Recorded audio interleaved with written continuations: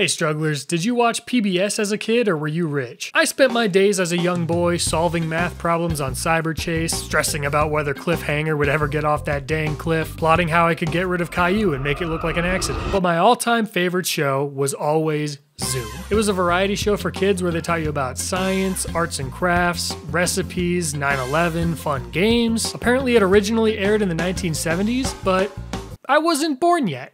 So that doesn't count. They revamped it when I was a kid and it quickly became my favorite show. I don't know if you've been paying attention over the years, but I didn't have cable until I was in middle school, so PBS was my jam. Thinking back, I've referenced Zoom in like 5 or 6 videos on this channel too, so this was kind of important to me. Okay, this video was a long time coming, nobody's gonna take this away from me. As a kid, I'd be all cozied up on the sofa, blankie in one hand, munching on a little snack with the other. Then all of a sudden, they'd hit me with... Coming up next, it's Zoom. Oh, frick yeah! Come on and Zoom! Come on and Zoom, Zoom, Zoom on, Zoom, Zoom, Zoom, Zoom. Come on and Zoom, come on and Zoom, come on and Zoom, come on and Zoom, come on and Zoom on, Zoom on, Zoom on, Zoom! So like I said, Zoom was all about teaching kids how to do neat stuff. Want a fun new game to play with your friends? Zoom's got you. Want to learn how to make slime at home? Zoom's got you. Want to speak the most annoying fake language ever created and drive your parents crazy?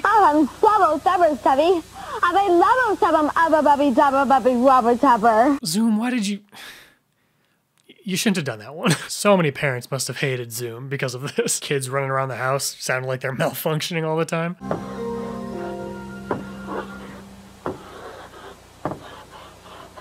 Welcome to ZO6M? Welcome to Zoom. Guys, we've only been rolling for like 5 seconds. I think we can do another take, right? The whole show is hosted by these kids who call themselves the Zoomers. For the majority of the show, the kids were given some guidance on what to do and say. But other than that structural outline, they kind of let them loose to fill in the gaps themselves. It was like Curb Your Enthusiasm for PBS Kids. We have to try to get the hula hoop around the circle while holding hands. That's hard. Wow. Yeah, and the trick is you can't stop holding hands. Yeah, So which way are we going to send it around? I think I know how to do that. Yeah. I think the idea is that you want to step through it. Yep, that's good. Talk it out. This is a pretty tricky one, so, you know, want to walk through it mentally first. Okay, so say step through it. But then everyone... And then... Let's do it. Oh, that's a good idea. I've done this before. Oh, guys, Buzz has done this one before. Good thing, too, because they needed help on that. And now, Kaylee's going to show you how to make strawberry sorbet. Make sure that before you do this, you wash your hands. Some sugar? Whoa, that's a lot of sugar. Just unfiltered honesty. Today we'll be making dirt dessert. I see the crew bought generic brand Oreos. Those will be tasty. And oh look, did you pick these gummy worms up at the gas station? Pretty firm. Leathery. When I tell you this show had a grip on my childhood, just about every segment that we saw on TV, my siblings and I would beg our parents to let us do. Mom, we gotta make spider crackers because Caroline did it, Mom. Hey Dad, can we build a Rube Goldberg machine? Or you can build it and I'll watch you do it. Did you know that you can balance balls in a stream of moving air? All you need is a hairdryer and a small lightweight ball.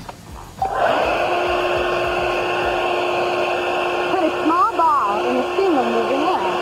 And why? Excuse me, what? You can even try moving your hair. I can't hear you, Kaylee. Kaylee, the hairdryer's too loud. That actually reminds me of something really important I was gonna tell you guys. The other...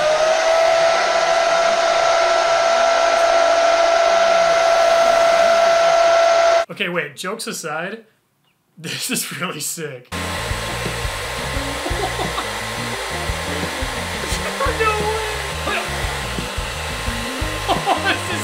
See, this show is just so great. Look at all the things you'll learn. My most vivid memory from this entire show, okay, most of what I remember is only from season 3, but out of that, my most vivid memory is one of their science segments. A viewer wrote in and challenged the Zoomers to build a dome out of newspapers that could hold their body weight. So we need to make 4 more of those big triangles. Ooh, this is going to take us a long time. And then once we tape them, like lift it up a little bit, and so we can tape each like little section together until... That'll take us a long time. At what point does this just become child labor, guys? Can't get any help from the crew here? Todd, you want to roll some newspapers with us? No? You know what? That's okay. The literal children got it covered, guys. Where are the rest of the Zoomers? This is such a big project and they only had Caroline and Kenny working on it by themselves? Oh, but I suppose it takes 3 kids to decorate a baked potato. They were probably pretty tired from that still. Nope. Almost. So in the end, they couldn't even get the structure to hold her. How anticlimactic. There is something kind of charming about having the kids do everything by themselves and not having an adult step in when something seems like it's going wrong. It's made by kids for kids, and if something doesn't work, they're just like, well, mission failed. We'll get them next time. Crawl underneath. You may not be able to go on top, but you can go inside. Oh, yeah. Good job. Woo. This is so wholesome.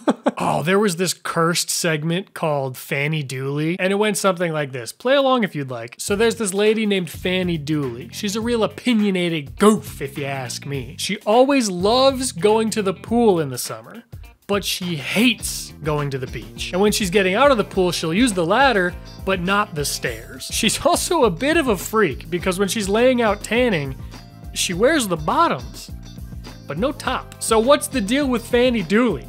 What's going on there? Why is she such a weirdo? Well, if you haven't guessed it yet, Fanny Dooley only likes things that have double letters in the word. I used to stump my friends with that one all the time. I was a bit of a wild child. Browsing through these episodes, there are so many things that I did as a kid, and I haven't done them in so long. I gotta try some of this stuff again, actually. Okay, Kenny. Stretch your arm out so it's barely touching the wall. Stay in your place, bend your arm back, and rub your elbow hard. Okay, now stretch your arm back and see what happens. Okay. Something like this, I think, probably. Rub the elbow. Okay, hand. Can you see that? What's that all about? I must have like leaned back while I was rubbing my elbow. Damn. I used to do that thing when I was a kid where did you ever do it where you stand in a doorway and you push out like this and you just, no, let me try it.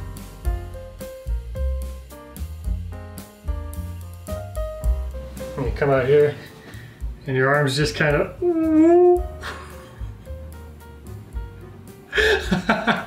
if you've never, that is witchcraft. I know it's just like simple scientific biology, mumbo jumbo, whatever. It's cool.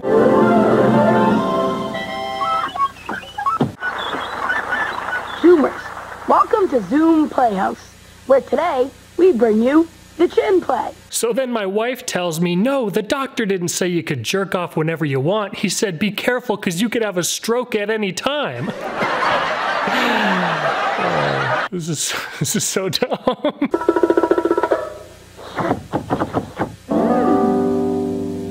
It's fluffy.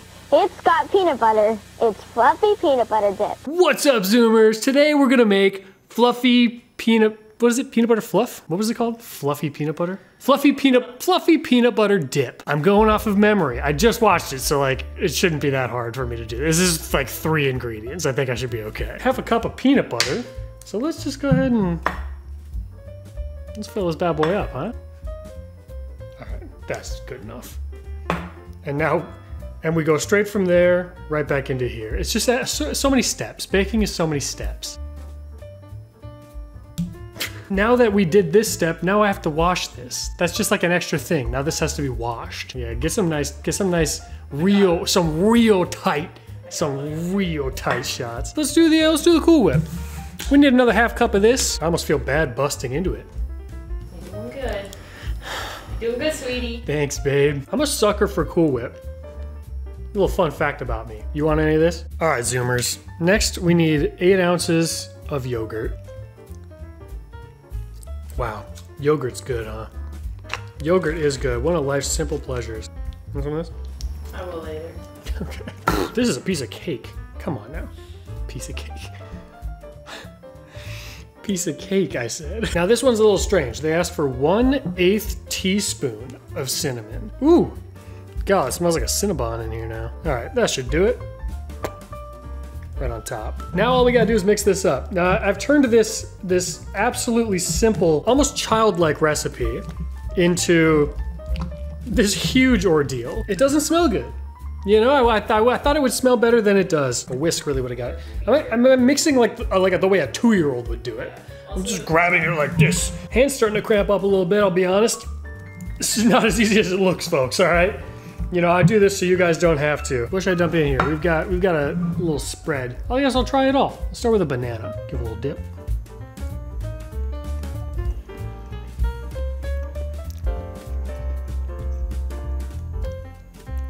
I don't know if I like that. There's something sour about it. It's probably that yogurt, huh? Is that yogurt old? Well, maybe let's just try a pretzel. Maybe a pretzel will be a little better. Uh-huh. I'm a little disappointed, actually. I thought this was a no-brainer. Strawberry seems like a weird one, huh? See, that one was okay. I think it's just because the strawberry was really good. See, this wouldn't have been my first choice What? of recipe. What do you mean? If I saw it on Pinterest, I wouldn't have made it. Oh, for crying out loud. I thought you were gonna like this. That's why I did it. It's not terrible. It's terrible. No. It's terrible. It's 2 out of 10 rather eat big heads. Look at how much there is. There's so much of this. We're not eating this.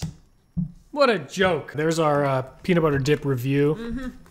Go ahead and like, comment, and subscribe. So many of my memories from when I was a kid are from birthday parties and doing fun projects at home and like youth group at church. And after spending some time the last couple of days browsing through old episodes of Zoom, I'm realizing how much of that stuff that I did as a kid was inspired by this show. A lot of my siblings and my birthday parties were just at home with some friends, and we would play these games that we saw on Zoom because, you know, my mom would watch it with us during the day, and she knew how much we were obsessed with the show. I wanted to be Kenny, for goodness sake. If you would have asked me at 6 or 7 years old, who's your idol? Kenny from Zoom. My parents were leaders at our summer VBS stuff, and I distinctly remember playing some of these games at VBS. I'm almost positive if I looked hard enough through the boxes in my parents' basement, I would find the old silhouette tracings that we did as kids. We definitely did this. I can picture it in my head. We put it on like construction paper. It was black on construction paper. I vividly see it, guys. Zoom is easily one of the most important and influential shows that I ever had the pleasure of watching in my life. And it's all because we couldn't get cable. I'm kind of glad too. Like Nickelodeon was great. My wife loved watching Cartoon Network, but come on, man. Nothing compares to Zoom. 5 stars. This show will enrich your child's worldview. Now that I said that, I'm actually realizing it's kind of funny because the one thing I wasn't crazy about with Zoom when I was a kid was the segments where the Zoomers would read fan mail. I was a sucker for all the games and science projects and stuff, okay? But now as an adult, I get a kick out of just listening to these kids talk to each other unscripted. If you could go back in time, what would you most want to see? I think I would go back to the Ice Age because I love to like ice skate and that would be really fun. Play with the snow on the Ice Age. Make a snowman, a giant snowman because there's so much snow. Buzz, you know snow still exists, buddy. You gotta visit North Dakota sometime. We had 11 blizzards this year. As a matter of fact, if I went outside, I probably would still be able to find snow somewhere.